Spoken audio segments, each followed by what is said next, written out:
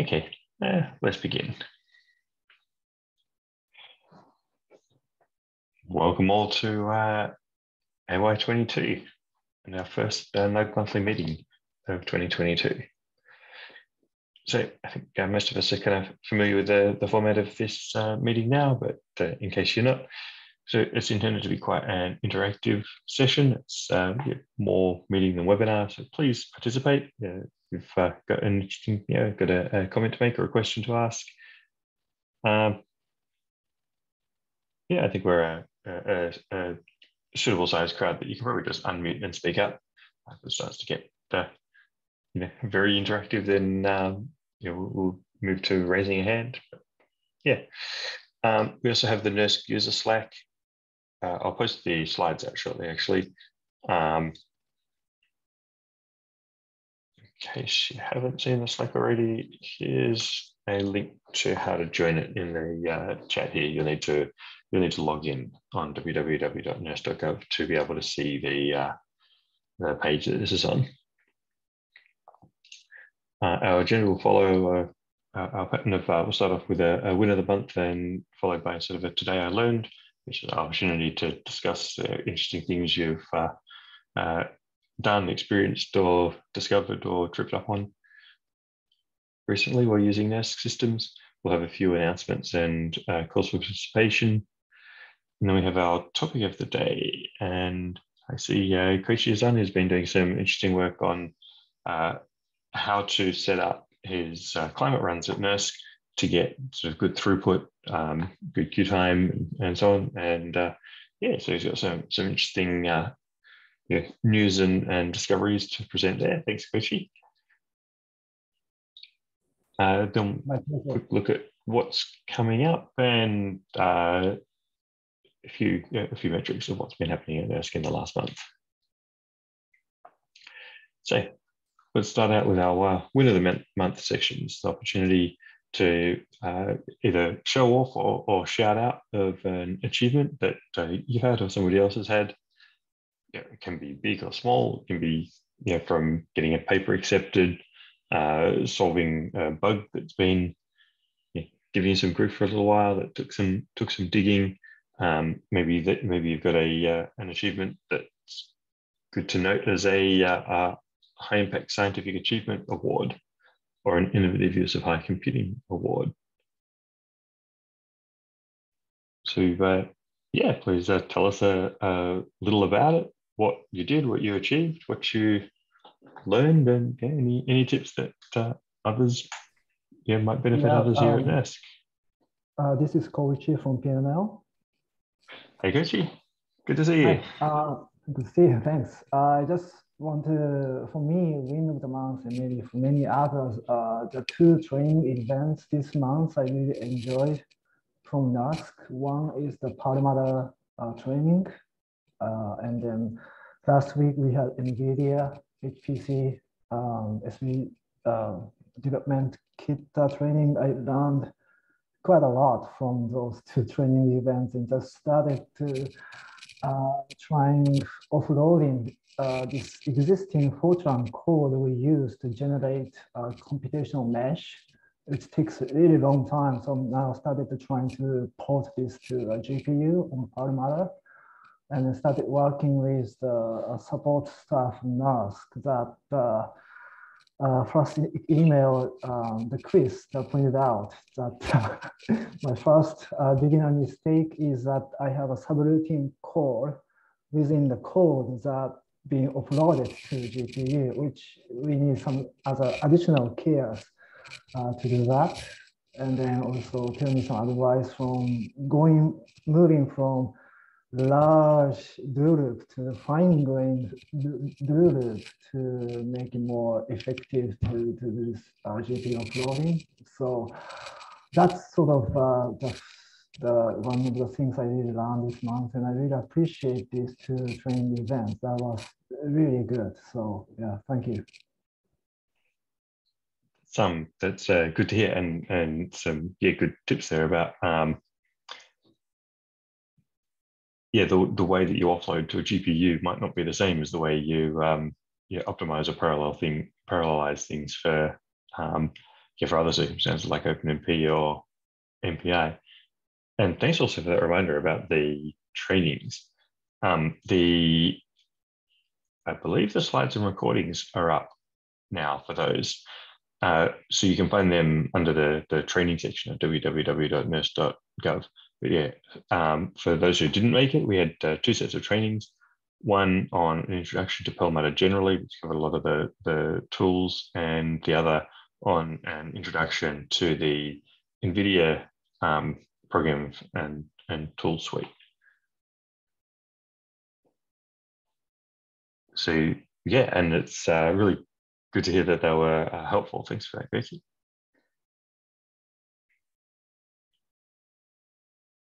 Anybody else like to shout out an achievement? Look, I see Helen's just posted in the chat the links to those 2 trainings. So if you did miss them, or if you saw them but would like to go back and refresh your memory on some aspects, click through there.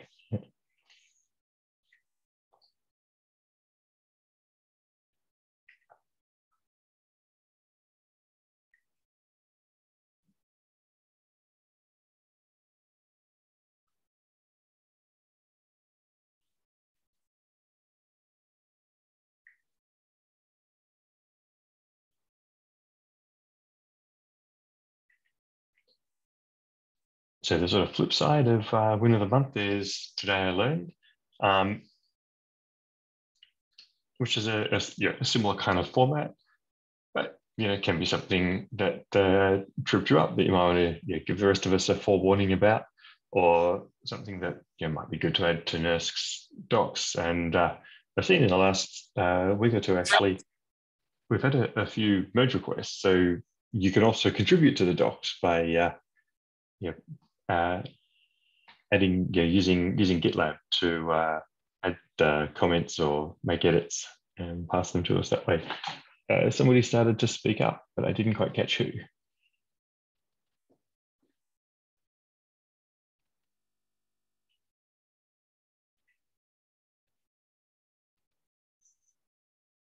It might have been a microphone glitch. So yeah, as well as achievements, if anybody has something they'd like to tell us about that they learned or got stuck on and would like to learn, that might be either something we can talk about here, or give the rest of us a tip to follow up on.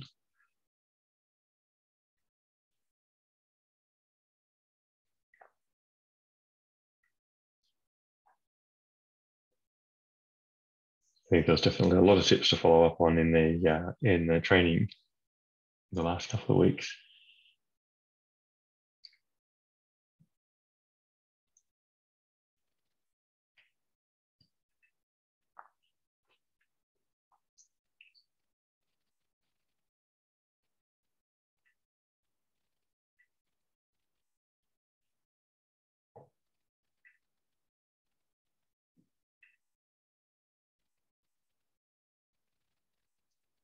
Okay, we'll move on then to announcements and CFPs.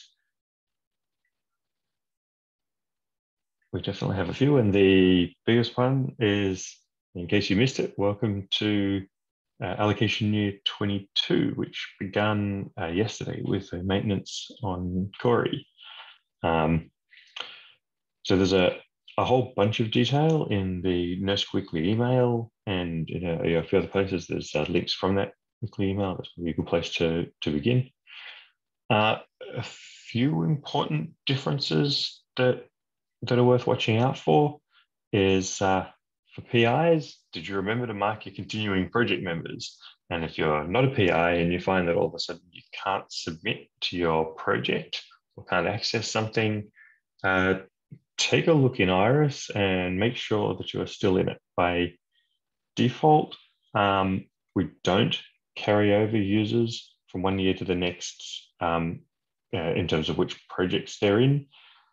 PIs and PI proxies do need to sort of indicate who is still in the project at the beginning of each year or end of each year. So if you are finding trouble with that, take a look in Iris and drop your PI a line. That's sort of the first thing to try there. Other important thing in the new year, we have a new default Python module. So all of last year, the default was 3.8, Python 3.8. This year, it's Python 3.9. There's been a few other upgrades. We're using, I believe it's called Member, which is an improvement on Conda. I think the interface is still the same, but it's a little bit faster. A couple other modifications there. So for Python users, that's probably useful to keep in mind. The other thing you'll notice when you're looking at the job costs and NERSC hours, that for this year, they've been recalibrated. We were using a NERSC hour unit that was based actually a few machines ago on, I think, a Hopper or possibly Edison. I think it was a Hopper node hour, which is to say the kind of a amount of work in units of what a previous machine could do on a single node in a single hour. And a little bit of time's gone by, and those numbers were getting further and further away from reality of the node. So we've recalibrated. And what we're using this year is we've recalibrated it to what's expected to be a Perlmutter CPU node, which is to say a phase 2 node. So we don't have those quite yet. So a Perlmutter CPU node will have 2 sockets of the AMD EPYC processors that Perlmutter phase 1 has. So Perlmutter phase 1 has 1 socket plus GPUs. So the new hours are recalibrated to Perlmutter sort of node speeds. If you're using Perlmutter, jobs are still currently free of charge and will be for a little longer. You'll also notice that GPU node hours are a separate allocation from CPU node hours. They're also currently free. Eventually, when Perlmutter becomes a full production machine, those will start to be charged. But if you have code that's GPU ready or preparing code for it or are close to it, and you're not already on Perlmutter, you can request access and start testing your code out there.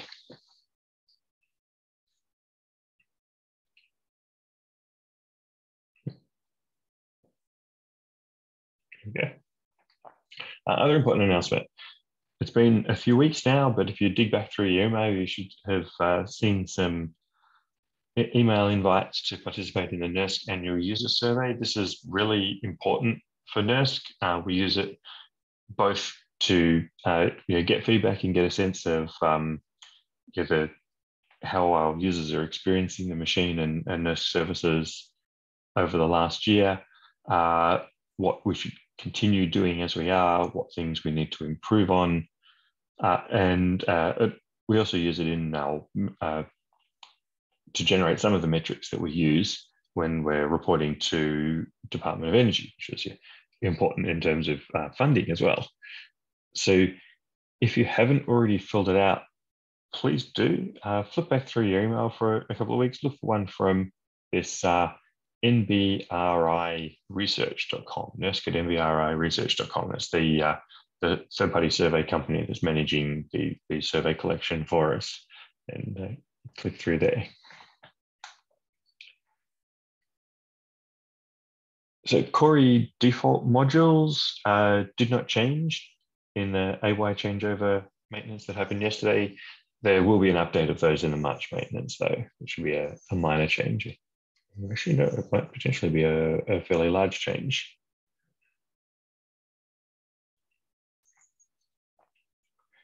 Coming up tomorrow, we have our first Julia at NERSC call. See the weekly email for some details about that. And before we go to others, I see in the chat there's a couple of comments. So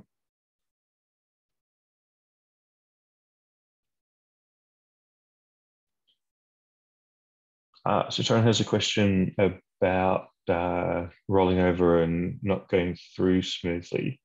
So I think there was maybe in early science QoS or a couple of situations where things didn't go smoothly immediately, and from kind of the system side, what was rolled over, but I believe that's been fixed now. So if you were having trouble yesterday, take another look today and see if it's solved.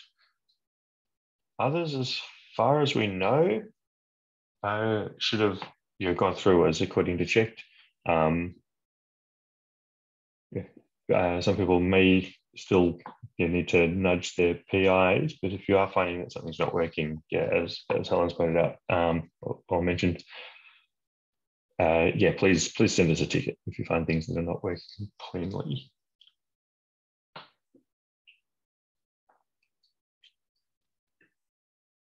Are there any other announcements or CFPs? So that's what I have from NERSC side. This is also an opportunity for people in our user community to tell us about things as well. So if you're involved, for instance, in a conference or event that NERSC users might be interested in, this is a good opportunity to spread the news a bit. Does anybody else have anything they'd like to add on that nature? Hey, Steve. This is Heya from NERSC. Hey, Heya. I will be asking for this to go out on the weekly, but I thought I would go ahead and say it now, is that LBL, so a couple of different divisions are co-organizing something called the Monterey Data Workshop. So in 2019, there was the first Monterey Data Conference. We've been trying to hold it again, but with current travel conditions, it's been difficult, but we wanted to hold a workshop in April, allowing us to share some, good information on AI and machine learning. So we're calling it the convergence of HPC and AI. So providing an opportunity for early career scientists or, just about anyone. But, I think early career has been hit pretty hard recently, to get an opportunity to talk about their work. It's very lightweight, not full papers, just abstracts on talks and panels, an opportunity to get together and exchange good ideas. So please do submit. Submissions are due by the end of the month. Sounds great. And I put the link in the chat. Yes, thanks for that link. I remember, I think that conference was quite popular and had some interesting outcomes in a couple of years ago. Yeah, we're hoping that this will feed to it, right? So the same organizers from the data conference are organizing the workshop, and we're hoping that we can, drum up some interesting content early and then feed it into the conference. So it's a good way to get invited. Sounds great. And is the workshop virtual, in person, or both? So I think to be safe, we're doing virtual, and if something towards as it gets closer to April, looks like it's going to change, we might try and add some sort of in-person component to it. But I think that will be the add-on versus the norm will be virtual. Yeah. Sounds good. So travel shouldn't be a preventer. We'll try and make it fun virtually. Sounds good. Yeah, it should be a good opportunity for users to, I guess, show off and talk about what they're doing.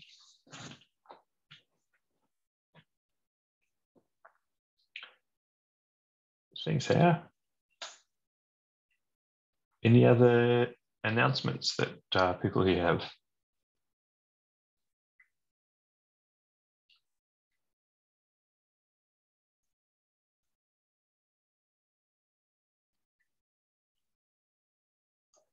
So I think we're slightly ahead of our usual timing, but that's all good. Koichi, would you like to start sharing a screen or stop sharing mine?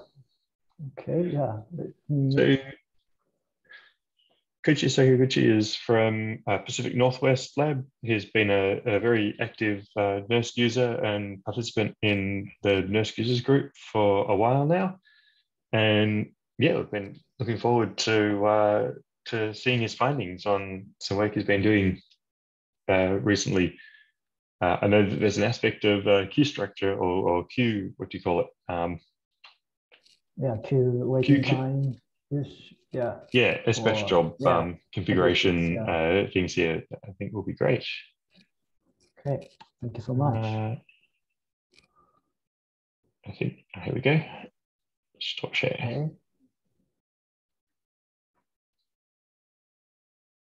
Oops. One moment. Oh, sorry, I have to leave meeting 1 second to change my setting, privacy setting. My machine, Yep.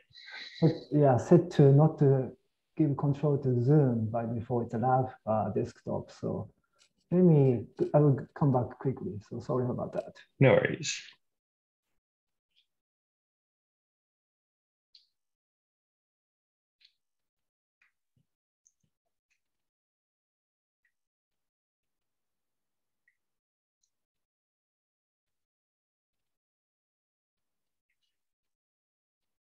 So I guess while we have a few minutes, while Koichi's preparing his settings, interested to hear if anybody in the meantime has thought of something they'd like to flag as either today I learned or a bit of a win. Sorry for the, I'm back and I'm now sharing the screen. And can you see my screen? And looking good. Okay, and I'm gonna start my slideshow. And you guys are looking at the slide view, right? Not the presenter view, hopefully. Yes, this looks like the right view. Okay, thank you so much, Steve, and thanks for all the users and NUG staff for checking out my talk today. So I have about 12 slides, and the first half is to introduce what the climate modelers do to give a context for the last half of the presentation. And really, I'm talking about my experience of optimizing my whole workflow. And the important question for me is a model throughput, or how fast model simulates climate per job or per hour, annual, or fiscal year is my question. Okay, so briefly, so I'm a research scientist at PNNL, and then studying mainly atmospheric turbulence in the planetary boundary layer and related moist convection that, these convective clouds that, quite often formed as a result of interactions between the surface and the atmosphere. And those are also linked between small scale and large scale atmospheric phenomena. And that's also my scientific focus. And one model useful model to study this is the one I'm showing here as animation. It's called variable resolution grid. Many models are having this functionality now. So in this particular case, I have very fine 4-kilometer grid spacing over the US to better resolve all those strong storms. And it's global model, but the rest of the globe are using much coarser grid spacing, so to save some computational cost, but still allowing two-way interactions between this focus of the vision and outside. And then so we study climate, and this is sort of how we see the Earth system, I believe, just representing my own view though. So we have Earth, and we want to know about the climate, particularly simulate and project the future. And we divide Earth's climate component into different components, so to facilitate understanding and numerical modeling. And then this is reflected to how we design the climate model. For each component, we have numerical models. For example, atmosphere, land, ocean, sea ice, and the other components. And these are coupled, so-called coupler. We have this name SEAM, which is used by two climate models. One by DOE's own climate model E3SM, and its sister model CESM. And as you can see, it's a really huge chunk of mainly for current generation model, it's Fortran code. I have want to go into detail a little bit later, but it's a community code and developed by the community, and many users just contributed. So it's very complex. If we just focus on the atmosphere part, just quickly go through to give you an idea of what we mean by numerical models. So a large part of the atmosphere is this dynamics, fluid dynamics, or Navier-Stokes equations. So we usually simplify the governing equations. Given the scale, we can make some approximations. So that's sort of the conservation for the momentum look like. And then we have several terms. And then we discretize that in time and space. Because this we cannot solve this analytically, so we have to solve numerically. And then this is typically how the grid box look like for those Earth climate model, particularly atmospheric component. And then we numerically integrate in time at each grid cell, because once we discretize this and write and rearrange, then the future value is just sum of spatially dependent processes operating now. So that's why we use numerical models and how we project into the future. And I said this is a part of the atmosphere because I'm not touching these important terms in this equation. One is unresolved dynamics at the scale smaller than the grid box. We have to do something because it's still important. And processes other than fluid dynamics has to have a different form of equations or empirical representation. Those are really big research topic. And then, so if we just zoom in atmosphere component only, this is already very complex because we have, so if you go into the directory of this model, we have some directory has scripts to build a model, like make file, and then source code has different processes, has its own directory. And the one I just talked about in the previous slide is about dynamics, or fluid dynamics, or we call it dynamical core. And then these models offer actually multiple choices for the users. For my research, I'm using this experimental model MPass. And in this directory, I have these files. And this is actually standalone model outside and imported to this code. So we have external directory, we have a lot of another Fortran code. The other physics, what we call, has this process I just mentioned, unresolved dynamics, radial transfer, molecular scale processes in chemistry, has its own subdirectories. And then in each directory have so many files. For this case, we have 122 files and different each file representing some part of distinct atmospheric processes. And for a given process, we have some multiple choices of different algorithm or different scheme. And each scheme developed by different groups. Let me change to the laser pointer. How can I do this? Shoot, it's changed. Oh yeah, okay. Laser pointer, here we go. Yeah, so it is community model. So each scheme developed by different groups from the labs or universities, including students. I was one such a student wrote some Fortran code without knowing anything, almost nothing about HPC or optimization. So those chunk of code constitutes those huge model. And then if you remember, when we introduced PNNL hardware was introduced, we have this NASA program that designed to some test cases to optimize code from conventional to multi-core architecture. There's some examples in this case from CSM model, but those are focusing on those sub-components, very important computationally, but still just these two components. So this is another way of see how gigantic those codes are. So the main point is really not too easy to optimize for just given project group, even though more systematic development effort is being done for the DOE's climate model. So touch on this a little bit later, but there is some more refined processes to how to proceed with model development. So that's one challenge for our climate community. The another challenge is more scientific. That is time scale and the chaos or sensitivity to initial conditions of this global atmosphere or climate systems. That constrains what simulations we have to run.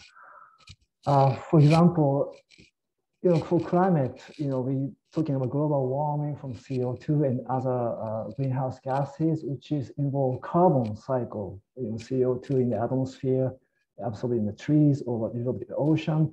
Those are time scale of millennia. So one application, they have to run simulations for thousands of years. For these cases, grid spacing tend to be coarse. But for more societal impact related studies, usually integrate the model for about 100 years. But then we are trying to address this chaos part by running many simulations by slightly changing initial conditions. That goes to, for a given model, we repeat the same simulation 100 times, for example. That's also very expensive. But those grid spacing are not enough to realistically simulate some of the processes, particularly storms. So then we have to go down higher resolutions, but inevitably with shorter time period. But in return, we can get those very realistic cloud fields from this old model, except for one is observation, but all the other is just a model, global model simulation. Given those, so for one of my project, I was tasked to run one of those climate simulations using this variable resolution global models. This is, in terms of resolution, this is moderate grid resolution with this many grid columns and this many vertical levels gives about 4 million grid boxes. This is experimental code, so we didn't have an OpenMP support, we just use MPI. And then for our project, we plan to run this model for about 44 years for the historical and the future period. Based on the test simulations, we know one simulation month takes about 3 hours of real time using this many nodes on the KNL.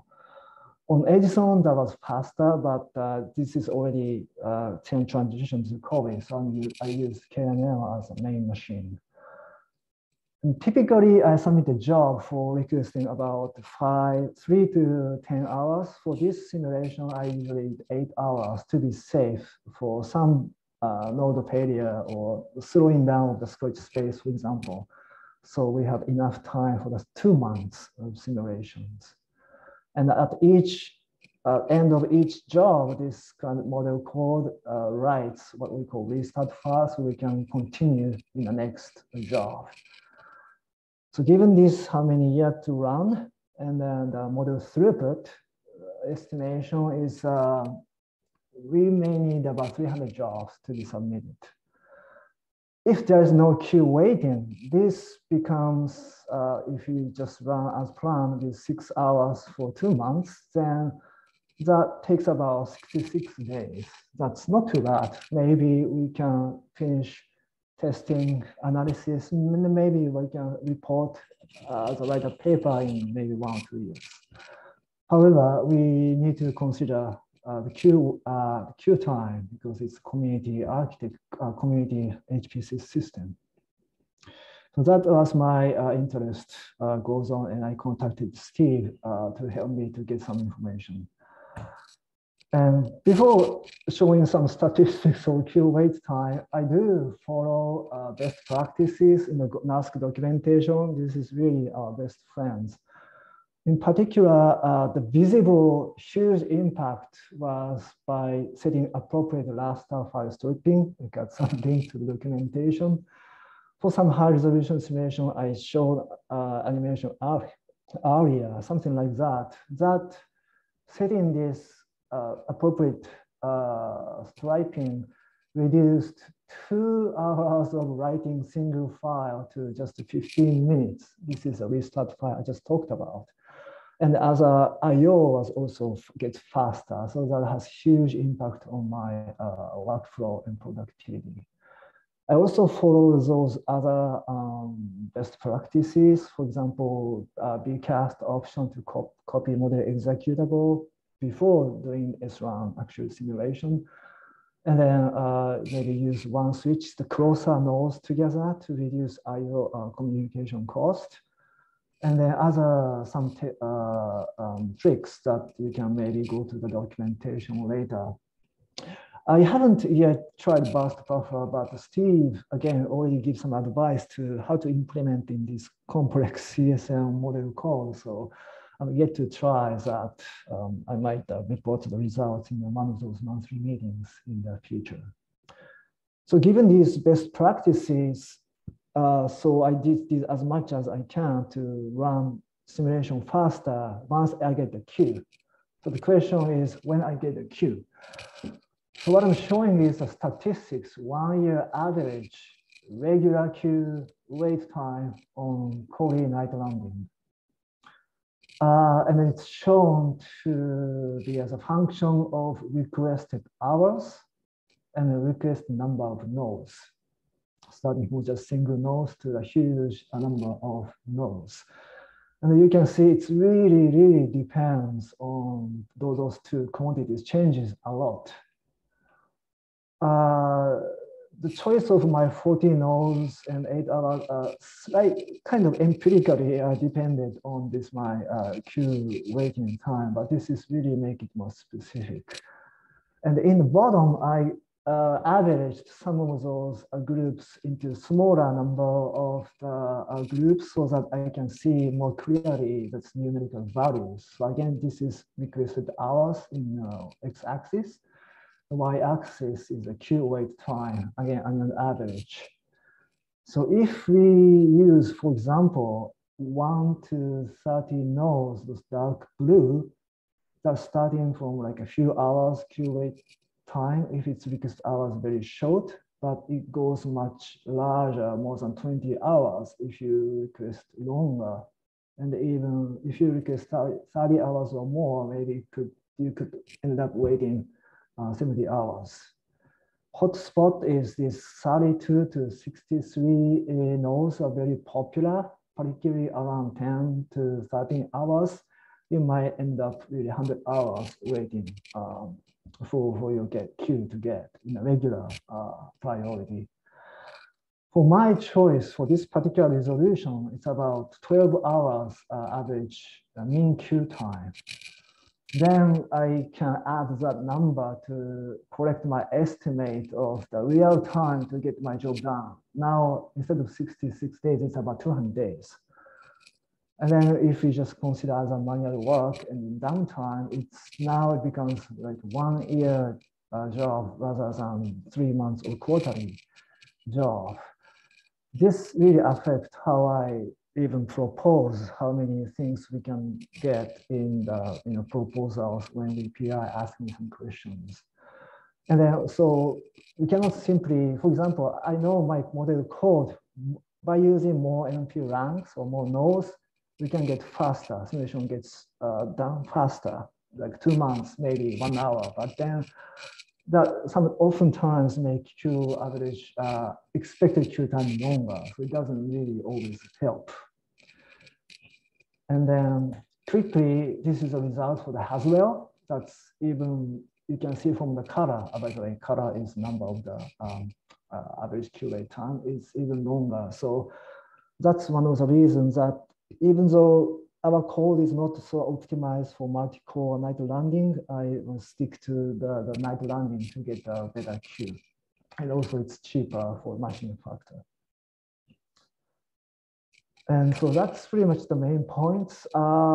Just another statistics or my understanding is about simulation cost as we increase the size of the program. Because for our community, science pushes toward higher resolution, as we saw previously. But higher resolution means many good points, so it's bigger problem. So the problem becomes bigger and bigger, so we have to use more and more nodes to get the job done in a realistic time. So it's a concept weak scaling problem. Given the NUG's current charge policy, if the problem size increase, I think the cost has to increase. I think the cost can stay constant for only perfectly strong scaling, so that if the problem size bigger, I think it's been a while actually I wrote this slide, so I have to think. But hold on. Yeah, perfect strong scaling. If we increase for only given problem size, if we increase number of MP ranks by twice, then runtime gets shorter in half.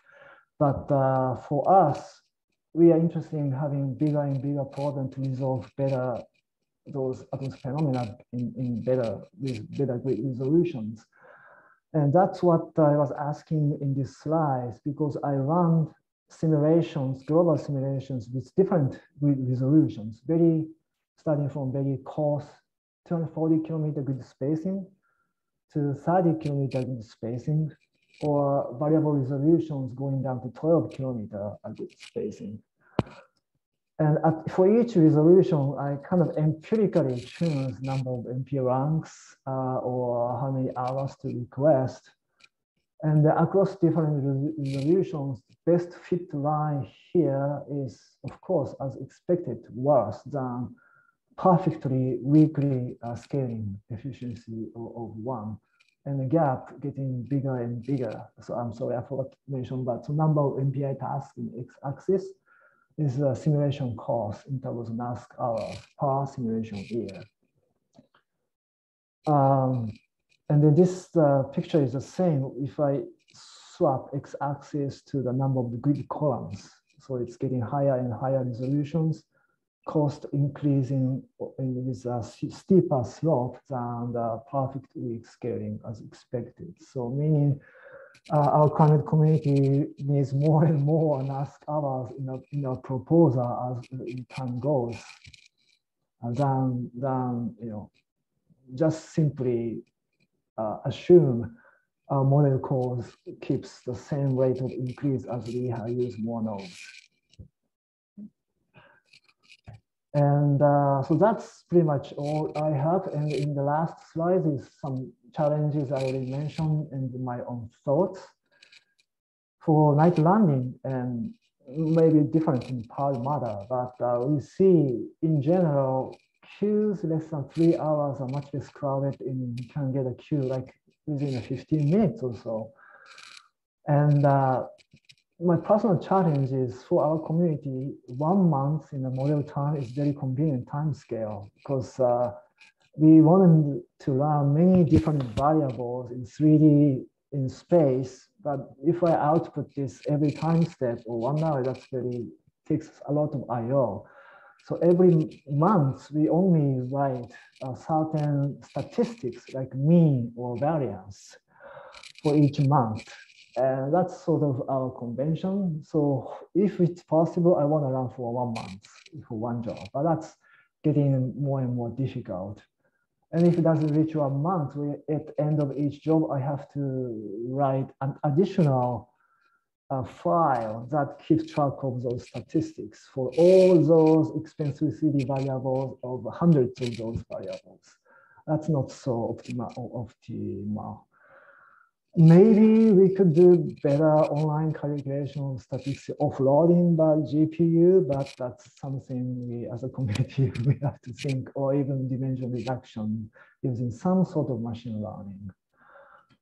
And also, because of our numerical scheme is designed to based on some sort of a finite difference or similar, that holds some optimal numbers in MP ranks, because as we decompose domain into more and more domains, we need to have the ratio of hello cells to actual cells becomes smaller and smaller, and then that makes the model simulation less efficient.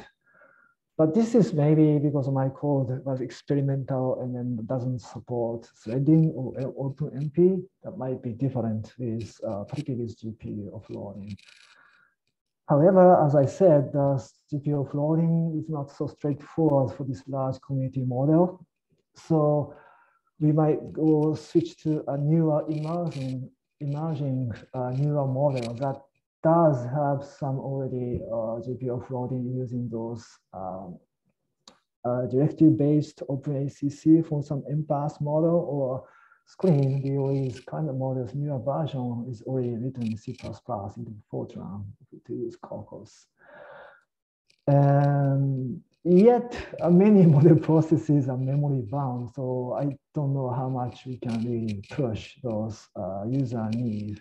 And then in the end, my experience shows just users, both developers and those people running simulations require to have more and more in-depth HPC knowledge to debug, or when the job fails, why job failed. To understand that, we need more and more expertise. So I really appreciate NUG providing lots of training events. I really want to encourage model users to take advantage of opportunities. And that's all I have today. Maybe if there's any questions, please let me know. I'll try to answer to my best. Okay. And let me stop the slideshow. Actually, Koichi, do you want to keep on sharing for a moment? Because sure. Yeah, thanks. That was a whole lot of really interesting stuff. And before I ask questions, I see there's a couple of questions already in the chat. One given asks, can we get a copy of your slides? Can we post a copy of these slides with the meeting notes and recording? Yeah, maybe after a while, actually, maybe by now, but I haven't got permission to distribute the copy yet from the lab, but it's already, I requested approval. So once I get approval, maybe I can put the copy and online and on the, yeah, maybe I'll send it to you. But it's many of my personal opinion or understanding, so not guaranteed 100% representing the whole climate community. Even so, it's like I found it a really helpful overview of a lot of things. So I guess the answer for that one is watch this space, and if and when that will announce it. And John asked, are you using all of the cores on the nodes when you're using MPI? Not always. For lower resolutions, I use most of the cores, like 64, but no hyperthread, just purely 64 cores on night running, and I assign 4 cores for doing the, what do you call this? Core specialization.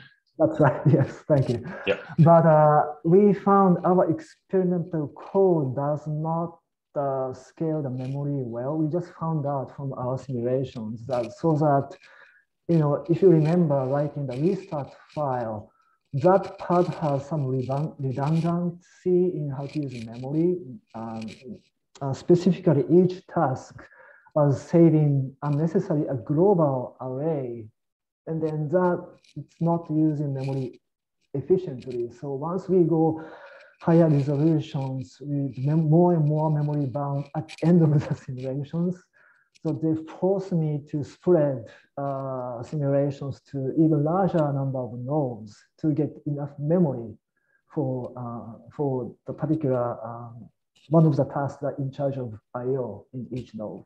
So in the worst case, I was only using 20-ish cores on night landing nodes.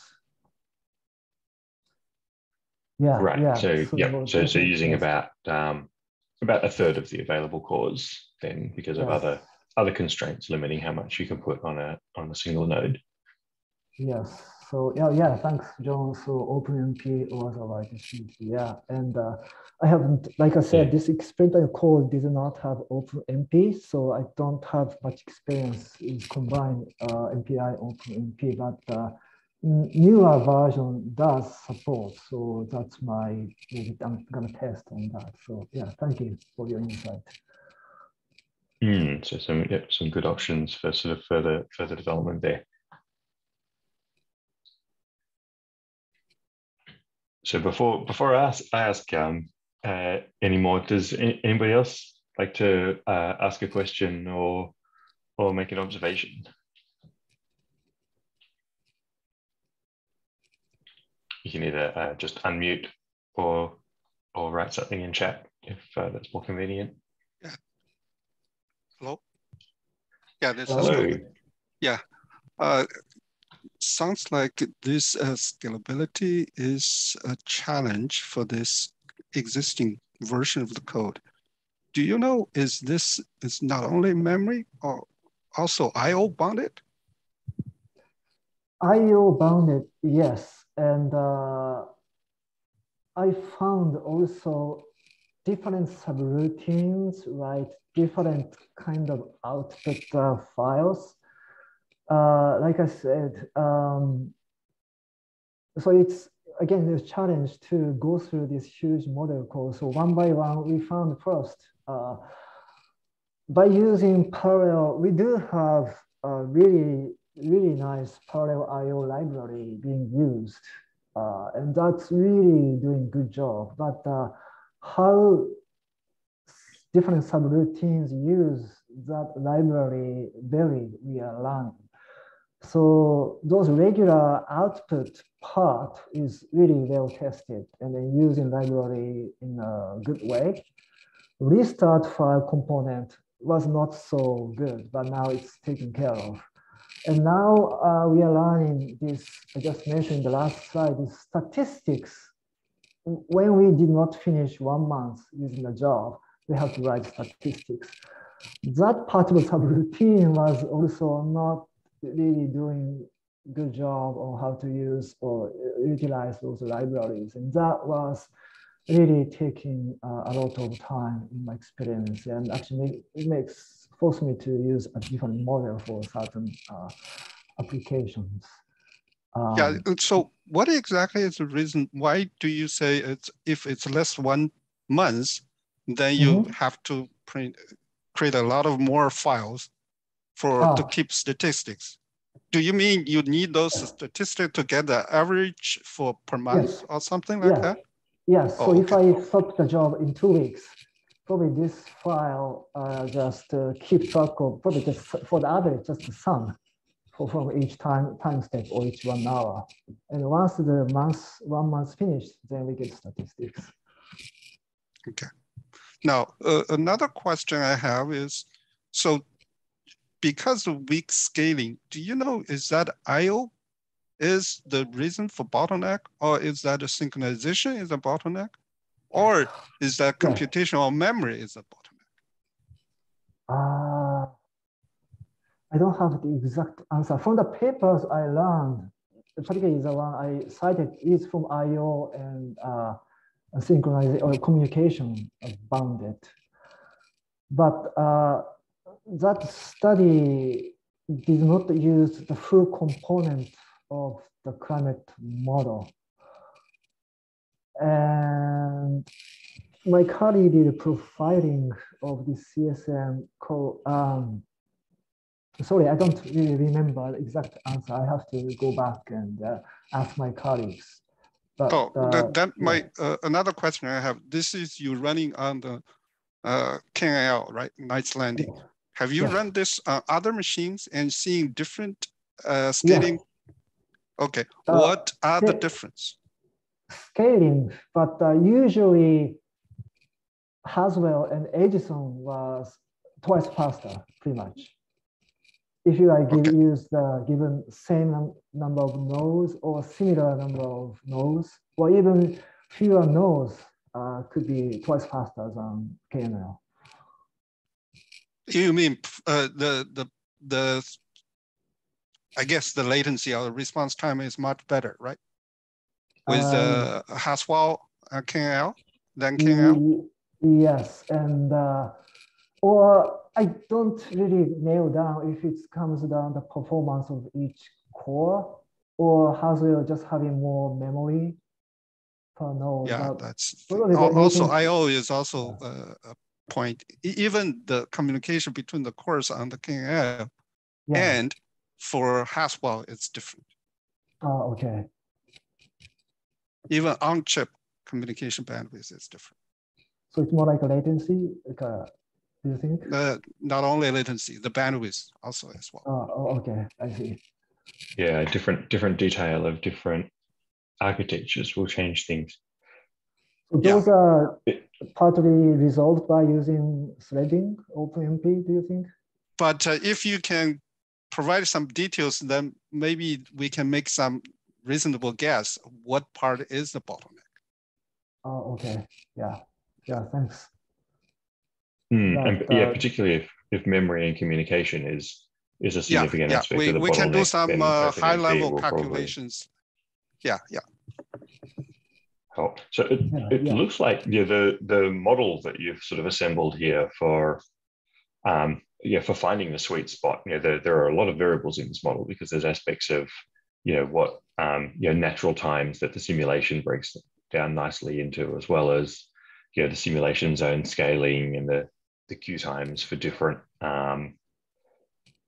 parts of the machine. Like it looks like there's probably enough for a very publishable paper just on the performance optimization or the throughput optimization model here. Yeah, and certainly, and I think probably E3SM community also have a lot of experience, and then because E3SM are designed to be run on DOE machines, including NUSC.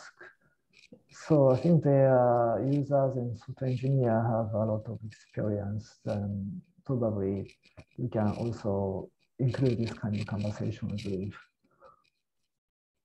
So maybe this is I'm sorry, take a longer than so because it sounds like your application actually divided the functionality upon different ranks. Is that true? Some focus on I/O, others focusing on the computation. That's how I set. Yeah, there's runtime settings I can put from, again, this I/O library, and then recommendation from my colleagues was assign one task for I/O per node, but I'm not sure if this particular task does only I/O or does both simulations and I/O. You're not quite sure. Oh, okay. Not quite sure. But even for that, is that if it's, I'm wondering whether that's per rank dedication or mostly for I/Os or mostly for computation. Do you know that? Actually, I don't know, and haven't profiled that in detail. I really haven't used profiling for this. Okay, that could be useful information as well. Yeah. Okay. So I think there's some really interesting discussion going on here, but I'm also aware that we're technically at the official end of the meeting time.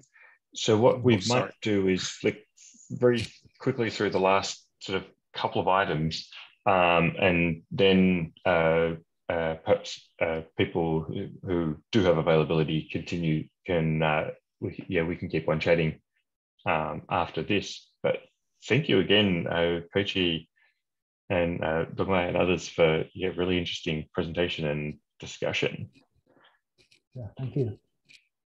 So just for last couple of comments quickly. So coming up, we've got a few upcoming topics looking at NERSC docs and also a preview of the NERSC annual user survey. But we're also very interested in more talks like what Koichi just gave, an overview of interesting work that our users are doing. And I think we can see that there is so much interesting stuff and interesting discussions to come out of that. So if you've got something that you'd like to present, drop me a line either on Slack or via consulting ticket. Quick look at last month's numbers. So Cori had a couple of outages that were unscheduled for a file system issue and a cabinet power outage, and also the scheduled outage. This is our availability. You look over the last 3 months, and it really doesn't change very much if you look at overall time. It's been the scheduled availability, which is when you remove the scheduled downtime, has been up over 99%, and the overall availability, which does include taking out the downtime, is still up at sort of 97.5%. Capability metric is the fraction of the machine being used for large jobs, which is sort of a proxy metric for work that's basically very difficult or impossible to do anywhere else. And we have a target of sort of 25% of the machine for that. And you can see over the last year, for most of the year, we've been pretty comfortably above that. And in the bottom chart here is sort of the currently active open user tickets. And you can see it sits pretty flat, which basically means that we're keeping up with the inflow of tickets. So tickets are coming in actually at a pretty good rate, but they're also being resolved at a pretty good rate. So that's all for the official part. Thank you again, everybody. Koichi, do you have a few more minutes to re-share slides in case there's further discussion? Yeah, yes. And people are available? Okay, should I share screen again? Yes, please do. And everybody else, thanks for joining us today. If you need to move on, please do. But if you're available and interested in further discussion, we'll continue for another sort of 5 or 10 minutes.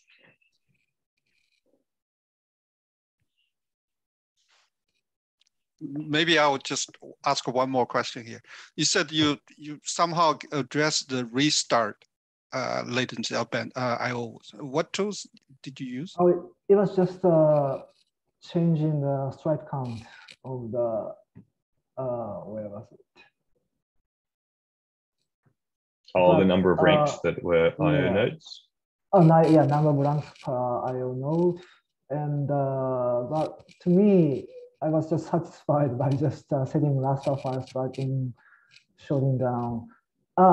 Sorry, for the restart file, there was temporal solution was again to distribute to larger nodes to keep enough memory to write and read restart file for the probably the rank 0. Oh, I don't remember actually. Yeah, for each IO rank on each node. So very inefficient. Just using the worst case, I used only between 10 to 20 cores per node. And then that part is taken care of in the latest version of the model code by just not saving global arrays when we either calculate certain statistic or something. Because it's a global array and it's really, some of the array being saved, like coordinate variables are 3D. And then also not only, so we have this grid structure of this kind of grid structure. So it has to be saving coordinate of the grid cell center, but also grid cell vertices and grid cell lines. So there's so many global coordinate variables that was saved inefficiently in some part of the model code. And then that is, the root cause of that is because the model developer 10 years ago or 20 years ago, has been very generations ago, didn't really expect we're gonna run this kind of high resolution simulations. So they didn't pay too much attention in how each node, the memories are being used. But going to those extreme high resolution, really many problems now. But for me, I'm not a developer, so my temporal solution is just to use more nodes. to get enough memory. Okay. So can I summarize what I heard here? First, you use more nodes in attention to get the memory capacity. Yes. You use the less cores per node to avoid thrashing, memory thrashing. Oh, I don't understand this term, memory thrashing. Means each core try to get their own data set or computation working set or whatever to the same capacity, which kicking out of each other's data set, okay? Or working sets. Okay. I see. Okay. Thank you. Now the other thing here total is memory constraint per node. Yeah. The other thing is the striping help you to get more I/O bandwidth per node on average. Oh, yeah, right. Does that sounds a reasonable explanation why you get this benefit by making these kind of changes? I think so, but I wasn't thought about why. For striping, this helped to address time spent on writing, but actually, the problem of restart file slightly, actually, I'm sorry, different. Yeah, so this does show if the model code can write restart file, this does help to shorten the time. But without getting enough memory per node by splitting across more nodes, the model gets just stuck doing nothing during writing restart file. Yeah. So I think if you can help us to find out when you do the restart, how many cores are actually doing IOs will be helpful as well. Okay. Or can you measure per node how much IO bandwidth is actually loaded or stored, mostly loaded into that node will be helpful as well. Those are just available from debugging software, I guess. I think you can do some IO profiling tools. Okay. I see. Okay. So yeah, something you might be interested in looking at is by default on Cori, one of the modules that you have loaded is called Darshan, and that's an IO profiler that uses the MPI profiling interface, I think. And so it runs by default. You can remove it if there are some circumstances where you don't want it. It will probably add a very small amount of overhead, but more significantly yet, because it uses the MPI profiling interface, it's not necessarily compatible with other profiling tools. So while you're doing performance analysis, it might be difficult to use. But we have in docs.nurse.gov, if you do a search on Darshan, there's a link there to where you can find the output file that Darshan generates after each run. And that can give you some pretty helpful statistics about the IO behavior of your program. And you can discover some surprising things. In one ticket a little while ago, working with one of our users, we found, looking at the Darshan output, that even though this job was really just sort of reading a bunch of text data, because the defaults for Fortran were to read it in fairly small chunks, actually a huge amount of extra data was being transferred to and from the nodes during reading. And so there was a lot of overhead that wasn't necessarily in, and so that profile kind of helped us to find that and improve it. So that might be something that's interesting to look at for further tweaking of the IO aspects. Just quickly, so Darshan can look at the information at individual rank or task is doing, for example, it does collect that. I think the default report does sort of some summary statistics. Okay. Even that we can see the difference. We should be able to see the difference. Okay. Yeah. Yeah, thanks. So I think at least per node wise, we should see it's statistically provided. Yeah, I'm not quite sure whether per rank it can tell with that. But yeah, good starting point, sounds like. Yeah. So something that struck me while you were speaking, Koichi, is that there's so many different variables going into this model to work out what's the sweet spot. Were there any tools that you either identified as being useful or would be useful if they existed that would make this easier for for a different project that was trying to get a similar kind of information to what you found? By variables, do you mean variables, physical variables inside the model simulation, or more like in the sense of like you were looking at things like the queue wait time based on the number of nodes and the length of the job, and then you had an extra constraint of the job works well when you divide it into month-long chunks, whereas you've got more IO and more overheads if it's in two-week chunks, and so that sort of adds an extra constraint. The scaling of the model itself, the optimal point of there, like there's sort of a lot of factors that go into what's your ideal throughput per year.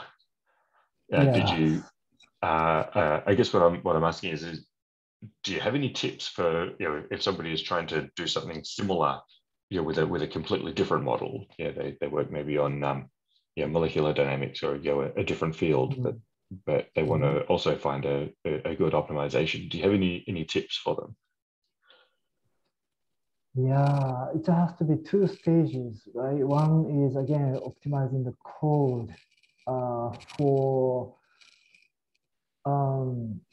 both speed and then from our discussions, efficient I/O, so that you have a freedom to choose hours and the nodes for accepted throughput.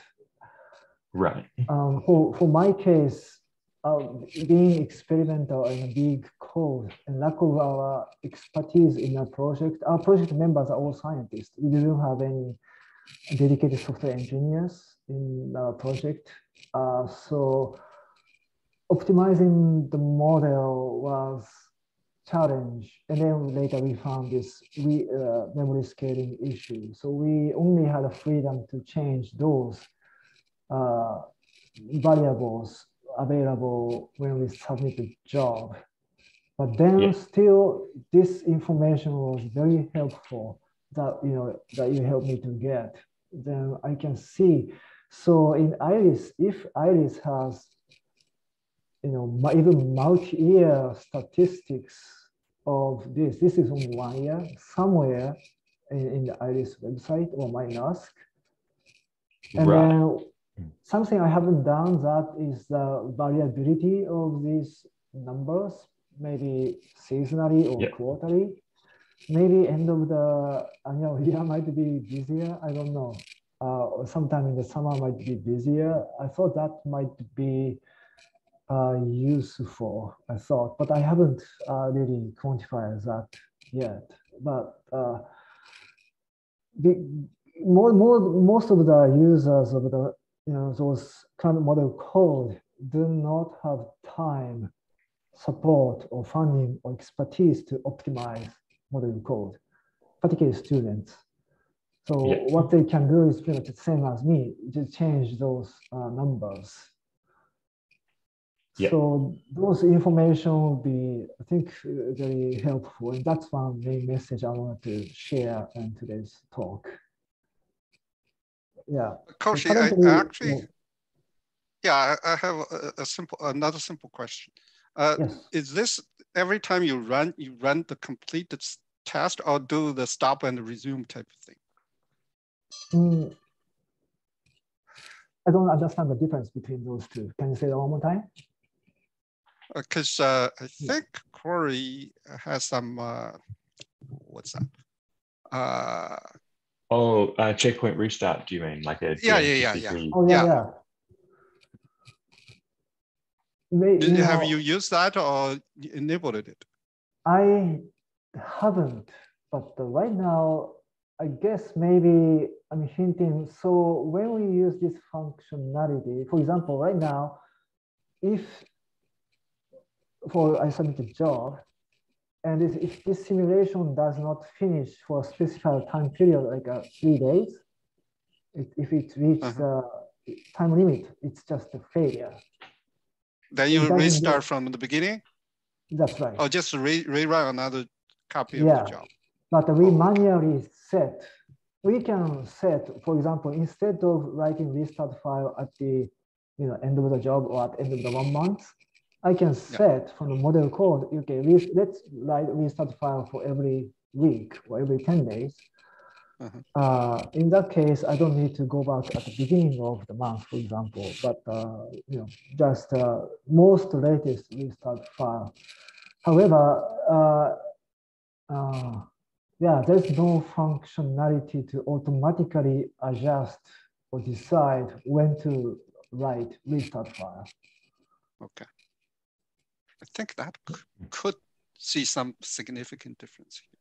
Not from your application perspective, rather than from productivity perspective. Yes. And so it's really horrible for me is that I run simulations for maybe for 8 hours, job, I get the queue, finished 29 days, spending 6 hours, 100 nodes, and then node failure or some model just crashed from, I don't know, floating point, anywhere, anything instability, then I have to just go back. And node failure is saddest time because I often do not restart. The main thing is not exactly node failure, rather than long queuing time, right? So if you have fragmented machines, but you can still use it for your usefulness, production, computation, then that's a good thing to do.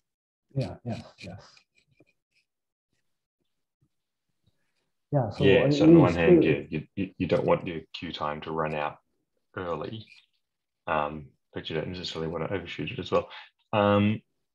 The variable time jobs, the time min flag, can be an interesting thing to experiment with that, because that allows you to set kind of a maximum queue time that's significantly higher, but a time min that then becomes what the scheduler uses to find a slot.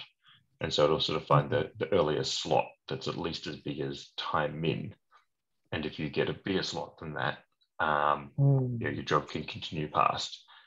Although if your job sort of checkpoints at specific intervals, you sort of want to go to work in units of those intervals, so you might need something a little more sophisticated too. Right. So maybe I can, for example, use that variable time job, maybe for example, I could the minimum time to finish 1 month, even though I'm submitting for 2 months job. And then at the end of the first month, at least I write a restart file. And then even though the job ends in the middle of the second month, that's still a gain for me. But is there any way for the model code to communicate with the hardware system so that model code, for example, see, we only finished 20 days, but the requested hours are only half an hour left. So maybe it's better to write a restart file now.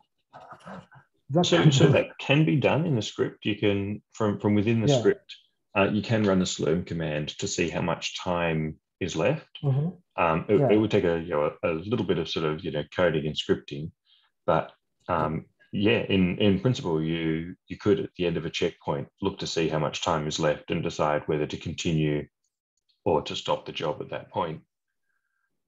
But that's sort of higher levels, not inside like S1, right?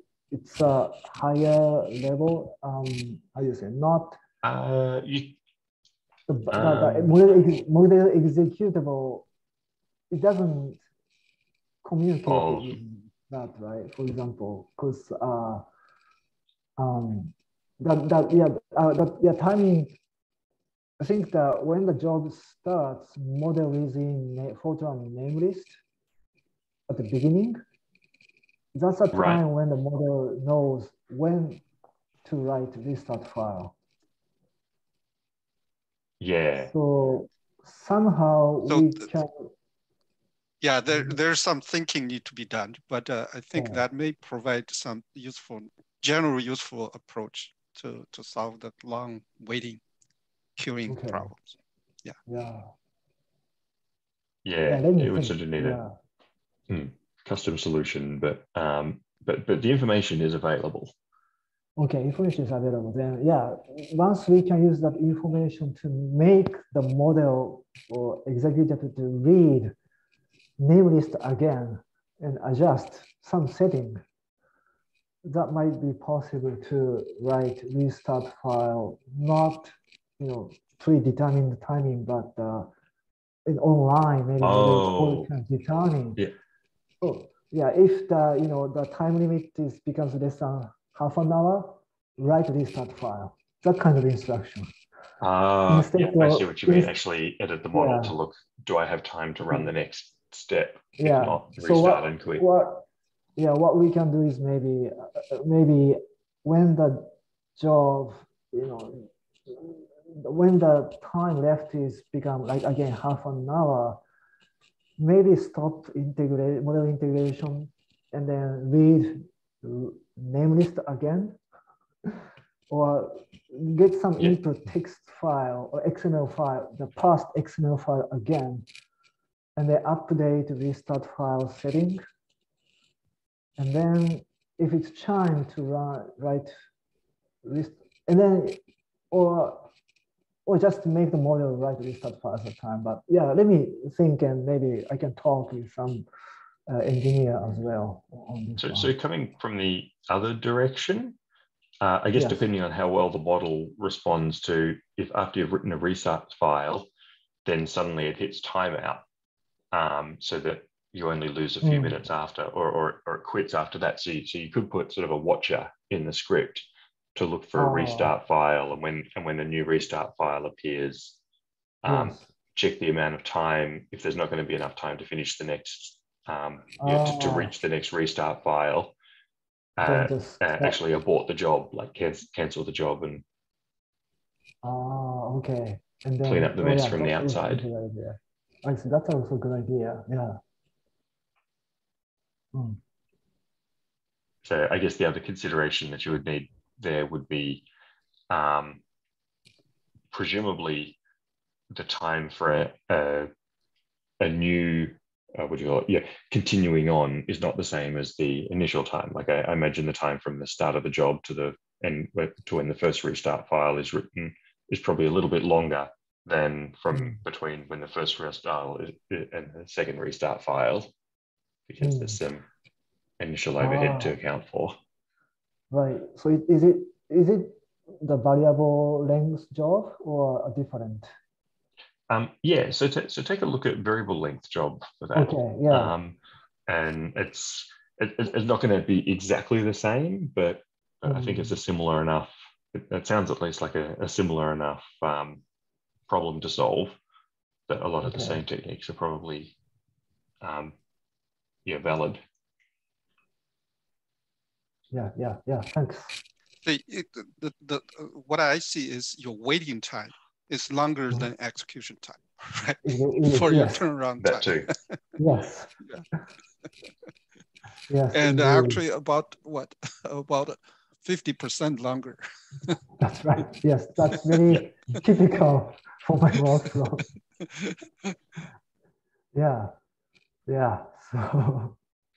So Yeah, it would be nice. I keep thinking how we can improve this. But yeah, really appreciate this discussion. And thanks so much for the opportunity, Steve.